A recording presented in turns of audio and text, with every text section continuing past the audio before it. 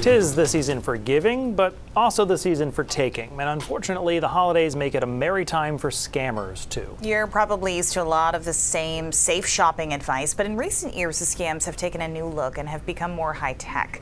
NBC's Noah Pransky has some tips for protecting yourself. Avoiding shopping scams used to be so simple.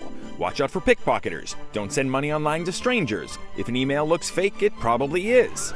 But in 2023, the scams are a lot more sophisticated than you may have realized. These are organized criminal gangs, often located overseas, who are very savvy at what they do. John Brio with the National Consumer League has been tracking really convincing websites, product reviews, shipping alerts, all fake. Basically, these aren't the same old Nigerian email scams. Just ask a former Nigerian scammer.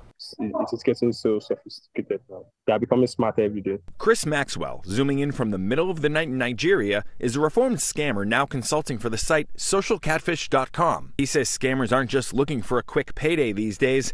They want a gift that keeps on giving. Just one of your major passwords, since so many of us reuse them across multiple accounts. Once you have access to the password, you have access to their social security number, you have access to their driver's license, you have access to their credit cards, you have access to their bank accounts. Very easy to do a lot of damage with information like that. So here are 5 quick tips to defend yourself against 2023's most dangerous thieves and hackers. Number 1, don't reuse passwords. I know it's impossible to remember 300 different logins, but at least use different passwords for your bank and email. Consider using a secure password manager to make it all easier. And always use 2-factor authentication for those really important accounts. Number 2, look out for shipping scams. Get an email or text about a delayed delivery?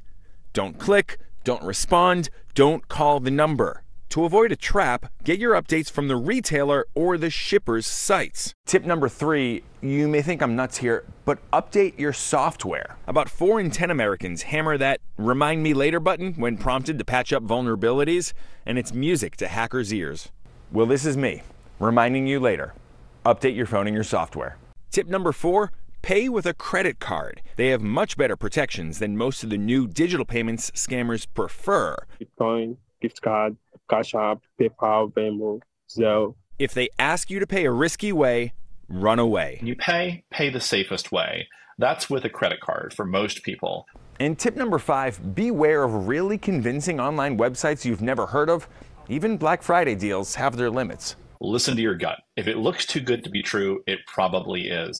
With any luck, your vigilance will ensure some happy holidays. At least until those credit card bills roll in come January.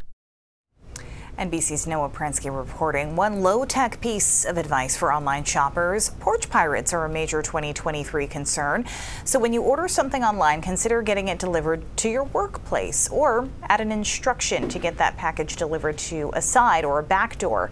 A small precaution to make sure your gifts wind up in the right hands.